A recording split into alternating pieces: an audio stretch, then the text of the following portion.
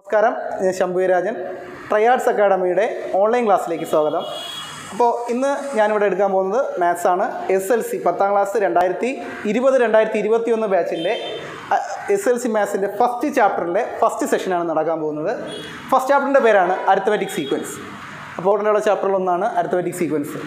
അപ്പോൾ നമ്മൾ നമ്പർ സീക്വൻസിനെ കുറിച്ച് നമുക്ക് ആദ്യം പഠിക്കാം. നമ്പർ സീക്വൻസ് എന്ന് പറഞ്ഞു കഴിഞ്ഞാൽ ഒരു പ്രത്യേക റൂൾ ഉപയോഗിച്ചുകൊണ്ട് എഴുതുന്ന സീക്വൻസുകളെ പറയുന്ന പേരാണ് നമ്പർ സീക്വൻസ്. ഒരു പ്രത്യേക റൂൾ ഉപയോഗിച്ചുകൊണ്ട് എഴുതുന്ന കുറച്ച് നമ്പറുകളുടെ സീക്വൻസിനെ പറയുന്ന പേരാണ് നമ്പർ സീക്വൻസ്. ഇപ്പോൾ ഉദാഹരണത്തിന് നമുക്ക് എഴുതാം, നമുക്കൊരു യൂണിറ്റ് സൈഡുള്ള ഒരു സ്ക്വയർ എടുക്കാം. യൂണിറ്റ് സൈഡുള്ള ഒരു സ്ക്വയർ. യൂണിറ്റ് സൈഡുള്ള സ്ക്വയർ എന്ന് പറഞ്ഞു കഴിഞ്ഞാൽ ഒരു സ്ക്വയറിൻ്റെ സൈഡിൻ്റെ നീളം ഒരു യൂണിറ്റ് എന്ന് പറഞ്ഞാൽ അത് 1 സെൻറ്റിമീറ്റർ ആവാം, 1 മീറ്റർ ആവാം, അങ്ങനെ ഒന്ന് എന്നുള്ള വരുന്ന ഏതൊരു സൈഡുള്ള ഒരു സ്ക്വയർ എടുക്കുന്നു. ഒരു യൂണിറ്റ് സൈഡുള്ള ഒരു സ്ക്വയറിൻ്റെ പെരിമീറ്റർ എന്ന് പറഞ്ഞാൽ അറിയാം, ചുറ്റളവാണ്. അല്ലെങ്കിൽ 4 സൈഡും കൂടെ ആഡ് ചെയ്യുമ്പോൾ കിട്ടുന്ന നീളത്തിനെ പറയുന്ന പേരാണ് പെരിമീറ്റർ 4 ആയിരിക്കും. അങ്ങനെയാണെങ്കിൽ അതിൻ്റെ ഏരിയ എന്ന് പറഞ്ഞു കഴിഞ്ഞാൽ എത്രയാണ്? 1 ആയിരിക്കും.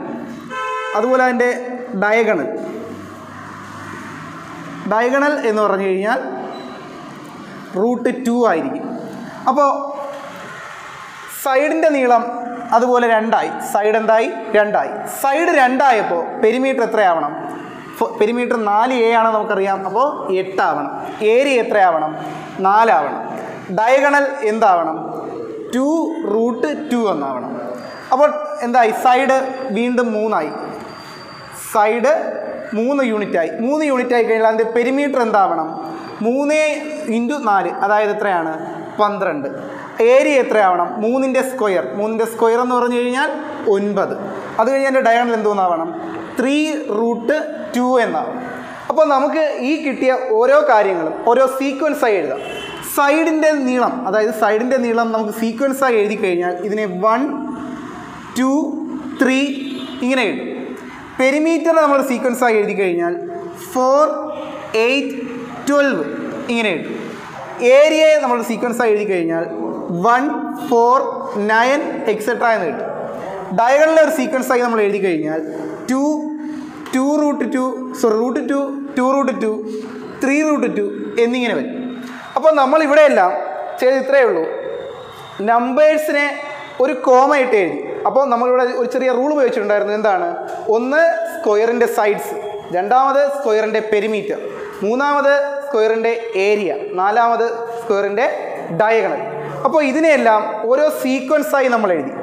ഇത്തരം നമ്പറുകളെ ഒരു റൂൾ ഉപയോഗിച്ചുകൊണ്ട് ഇങ്ങനെ നമ്പറുകളെ ഒരു സീക്വൻസായി എഴുതുന്നതിൻ്റെ പേരാണ് നമ്പർ സീക്വൻസ്.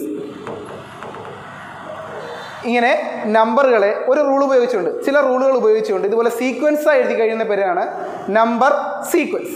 അപ്പോൾ ഇവിടെ നമ്മൾ ഈ നമ്പർ സീക്വൻസിൽ ഒന്നാമത്തെ സീക്വൻസ് നമ്മൾക്ക് എടുക്കാം. ഏതാണ്? സ്ക്വയറിൻ്റെ സൈഡ്സിൻ്റെ സീക്വൻസ്, അതായത് 1, 2, 3 എക്സെട്ര. രണ്ടാമത്തെ സീക്വൻസ് എടുക്കുക. അതാണ് പെരിമീറ്ററിൻ്റെ സീക്വൻസ്.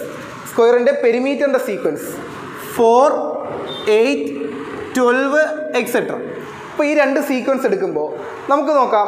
ആദ്യം കാണുന്ന നമ്പറിനെ ആ സീക്വൻസിൻ്റെ ഫസ്റ്റ് ടേം എന്നും, രണ്ടാമത് കാണുന്ന നമ്പറിനെ ആ സീക്വൻസിൻ്റെ സെക്കൻഡ് ടേം എന്നും, മൂന്നാമത് വരുന്ന നമ്പറിനെ ആ സീക്വൻസിൻ്റെ തേർഡ് ടേം എന്നും പറയുന്നു. അപ്പോൾ ഏത് സീക്വൻസ് എടുത്താലും അതിനൊരു ഫസ്റ്റ് ടേം കാണും, സെക്കൻഡ് ടേം കാണും, തേർഡ് ടേം കാണും, ഫോർത്ത് ടേം കാണും. അങ്ങനെ ടേംസ് ധാരാളം കാണും. അപ്പോൾ ഇതിൽ നമുക്ക് പഠിക്കാനുള്ളത് എന്തിൻ്റെ കാര്യം മാത്രമേ ഉള്ളൂ? അരിത്മെറ്റിക് സീക്വൻസുകൾ മാത്രമേ ഉള്ളൂ. അപ്പോൾ നമ്മൾ എടുക്കുന്നത് ഈ 4 സീക്വൻസുകളിൽ നിന്ന് ഞാൻ ഇവിടെ നിന്ന് 2 സീക്വൻസുകളെ തിരഞ്ഞെടുത്ത് മാറ്റി വെച്ചു. അപ്പോൾ ഈ സീക്വൻസിൻ്റെ പ്രത്യേകത നോക്കുക. ഈ നമ്പറുകൾ എങ്ങനെയാണ്? ഒന്നാമത്തെ ടൈം 1 ആയിരുന്നു, രണ്ടാമത്തെ ടൈം എന്തായി? 2 ആയി, തേർഡ് ടൈം എന്തായി? 3 ആയി. അതായത് 1നോടൊപ്പം 1 ഇൻക്രീസ് ചെയ്ത് അതെന്തായി? 2 ആയി. 2നോട് വീണ്ടും 1 ഇൻക്രീസ് ചെയ്ത് എന്തായി? 3 ആയി. അപ്പോൾ ഇവിടെ നമുക്ക് 4 എന്നുള്ള നമ്പർ 4നോട് 4 ഇൻക്രീസ് ചെയ്ത് 8 ആയി, 8നോട് 4 ഇൻക്രീസ് ചെയ്ത് എത്രയായി? 12 ആയി. എന്നാൽ ബാക്കിയുള്ള 2 നമ്പേഴ്സ് നമുക്ക് നോക്കാം. ഇവിടെ 1നോട് എന്താണ്? 3 ഇൻക്രീസ് ചെയ്തത് 4 ആവുന്നു. 4നോട് അടുത്ത് ഇൻക്രീസ് ചെയ്യുന്നത് എന്താണ്? 5 ആണ്. ഇവിടെ നമുക്ക് അങ്ങനെയൊന്നും പറയാൻ പറ്റില്ല. അപ്പോൾ ശ്രദ്ധിച്ച് നോക്കുക. ഇവിടെ നമുക്ക് എന്താണ് റൂട്ട് ടു എന്ന് വെച്ചാൽ റൂട്ട് ടുവിനൂടെ 1 റൂട്ട് 2 ആഡ് ചെയ്യുമ്പോൾ എന്തായി, അല്ലെങ്കിൽ റൂട്ട് 2 ആഡ് ചെയ്യുമ്പോൾ എന്തായി, 2 റൂട്ട് 2 ആയി.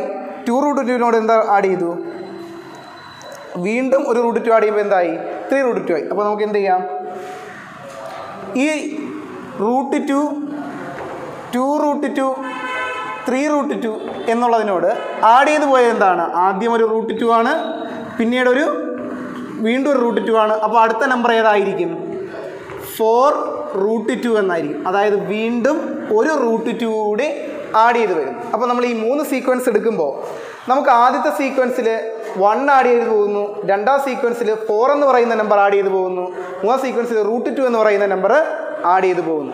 അപ്പോൾ ഈ 3 സീക്വൻസുകളിലും ആഡ് ചെയ്ത് പോകുന്ന നമ്പറുകൾ എല്ലായിടത്തും ഒന്ന് തന്നെയാണ്. അപ്പോൾ ഇത്തരം സീക്വൻസുകളെ പറയുന്ന പേരാണ് അരിത്തമെറ്റിക് സീക്വൻസ്. അതായത് ഒരു കോൺസ്റ്റൻറ്റിൽ നിന്ന് തുടങ്ങി, അല്ലെങ്കിൽ ഒരു നമ്പറിൽ നിന്ന് തുടങ്ങി ഒരേ നമ്പർ തന്നെ വീണ്ടും വീണ്ടും ആവർത്തിച്ച് ആഡ് ചെയ്ത് പോകുന്ന സീക്വൻസുകളെ പറയുന്ന പേരാണ് അരിത്തമെറ്റിക് സീക്വൻസ്. അപ്പോൾ ഈ ആവർത്തിച്ച് ആഡ് ചെയ്ത് പോകുന്ന നമ്പറുകളെ നമ്മൾ പറയുന്ന പേരാണ് സീക്വൻസുകളുടെ കോമൺ ഡിഫറൻസ് എന്ന് പറയും. സീക്വൻസുകളുടെ കോമൺ ഡിഫറൻസ് എന്ന് പറയും. അപ്പോൾ അതായത് ഒരു അരിത്തമെറ്റിക് സീക്വൻസിന് ഒരു സീക്വൻസിന് കോമൺ ഡിഫറൻസ് ഉണ്ടെങ്കിൽ അതിനെ പറയുന്ന പേരാണ് അരിത്തമെറ്റിക് സീക്വൻസ്. ഒരു സീക്വൻസിന് കോമൺ ഡിഫറൻസ് ഉണ്ടെങ്കിൽ ആ സീക്വൻസുകളെ പറയുന്ന പേരാണ് അരിത്തമെറ്റിക് സീക്വൻസ്. അപ്പോൾ ഇനി കോമൺ ഡിഫറൻസുകൾ എങ്ങനെ കണ്ടുപിടിക്കാമെന്ന് നോക്കാം. നമുക്ക് ആദ്യത്തെ സീക്വൻസ് എടുക്കാം, 1 2 3 എക്സെട്ര. അപ്പോൾ നമുക്ക് എന്ത് ചെയ്താൽ മതി, 2 എന്ന് പറയുന്ന നമ്പർ, അതായത് സെക്കൻഡ് ടേമിൽ നിന്നും അതേ സീക്വൻസിലെ ഫസ്റ്റ് ടേമിനെ നമ്മൾ മൈനസ് ചെയ്യുന്നു. അതായത് 2 - 1 = 1. അതുപോലെ തേർഡ് ടേമിൽ നിന്നും സെക്കൻഡ് ടേം മൈനസ് ചെയ്യുന്നു, 3 - 2 = 1. ഈ രണ്ട് നമ്പറുകളും നമുക്കിവിടെ ഈക്വൽ ആണ് കിട്ടിയത്. ആ ഈക്വലായിട്ട് കിട്ടിയ നമ്പർ തന്നെയാണ് കോമൺ ഡിഫറൻസ് അഥവാ ഡി. ഇനി രണ്ടാം സീക്വൻസ് നോക്കാം. സെക്കൻഡ് ടേം ആയിട്ടുള്ള 8ൽ നിന്നും നമ്മൾ 4 മൈനസ് ചെയ്യുന്നു, തേർഡ് ടേം ആയിട്ടുള്ള 12ൽ നിന്നും നമ്മൾ 8 മൈനസ് ചെയ്യുന്നു. രണ്ടിലും ഉത്തരം കിട്ടുന്ന എന്ത് തന്നെയാണ്, 4 തന്നെയാണ്. അതാണ് ഈ സീക്വൻസിൻ്റെ കോമൺ ഡിഫറൻസ് അഥവാ ഡി. ഇനി നമ്മൾ മൂന്നാമത്തെ സീക്വൻസ് എടുക്കാം. മൂന്നാം സീക്വൻസ് എന്താണ്, 2 റൂട്ട് 2വിൽ നിന്നും റൂട്ട് 2 മൈനസ് ചെയ്യുന്നു, കിട്ടുന്നു റൂട്ട് 2. അത് കഴിഞ്ഞ് 3 റൂട്ട് 2വിൽ നിന്നും 2 റൂട്ട് 2 മൈനസ് ചെയ്യുന്നു, ആൻസർ കിട്ടുന്നത് എന്താണ്, റൂട്ട് 2 ആണ്. 4 റൂട്ട് 2വിൽ നിന്നും 3 റൂട്ട് 2 മൈനസ് ചെയ്യുന്നു, കിട്ടുന്നത് എന്ത് തന്നെയാണ്, റൂട്ട് 2 ആണ്. അതാണ്. അപ്പോൾ റൂട്ട് 2 ആണ് ഇവിടുത്തെ കോമൺ ഡിഫറൻസ് അഥവാ ഡി. അപ്പോൾ ഈ 3 സീക്വൻസിൽ നമ്മൾ കണ്ടത് ഒരു പൊതുവായിട്ടുള്ള നമ്പറിൻ്റെ പ്രസൻസ് ആണ്. ഈ പൊതുവായിട്ട് കാണുന്ന ഡിഫറൻസിന് അറിയപ്പെടുന്ന പേരാണ് എന്ത് പറയും, കോമൺ ഡിഫറൻസ് എന്നറിയപ്പെടും. അപ്പോൾ ഒരു സീക്വൻസിന് കോമൺ ഡിഫറൻസ് ഉണ്ടെങ്കിൽ ആ സീക്വൻസിനെ പറയുന്ന പേരാണെന്ത്, arithmetic sequence. Arithmetic സീക്വൻസിൻ്റെ common difference എങ്ങനെ കണ്ടുപിടിക്കുമെന്ന് ചോദിച്ചു കഴിഞ്ഞാൽ, ഒരു സീക്വൻസിൻ്റെ സെക്കൻഡ് ടേമിൽ നിന്നും ഫസ്റ്റ് ടേം കുറച്ച് കഴിഞ്ഞാൽ, അല്ലെങ്കിൽ തേർഡ് ടേമിൽ നിന്നും സെക്കൻഡ് ടേം കുറച്ച് കഴിഞ്ഞാൽ, ഫോർത്ത് ടേമിൽ നിന്നും തേർഡ് ടേം കുറച്ച് കഴിഞ്ഞാൽ കിട്ടുന്ന ഉത്തരം ആൻസർ ഒരു സ്ഥിരസംഖ്യയാണെങ്കിൽ, ഒരു കോമൺ സംഖ്യയാണെങ്കിൽ അതിനെ പറയുന്ന പേരാണെന്ത്, കോമൺ ഡിഫറൻസ് എന്ന് പറയുന്നു. കോമൺ ഡിഫറൻസ് ഉള്ള സീക്വൻസുകളെ പറയുന്ന പേരാണ് അരിത്തമെറ്റിക് സീക്വൻസുകൾ.